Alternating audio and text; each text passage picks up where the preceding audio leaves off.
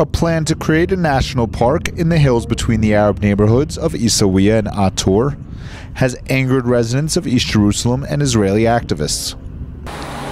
So we just published a new report entitled From Public to National. The use of national parks in East Jerusalem is a planning tool. It's used in order to limit the development of adjacent Palestinian communities.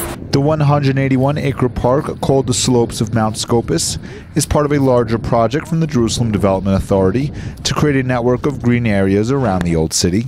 The JDA plans to create a network of bike and hiking paths that will enable tourists and residents to enjoy an uninterrupted walk from Mount Scopus to the Old City of David Archaeological Park. And now we can already see a network of parks that is attempting to really take over all of the open area in East Jerusalem. And while in the past we've seen the use of, or the designation of these open areas as open public areas, now we can really see that these areas are in every way possible trying to be promoted as public parks, or national parks, sorry. The plan for the national park is currently undergoing a 2-month public comment period.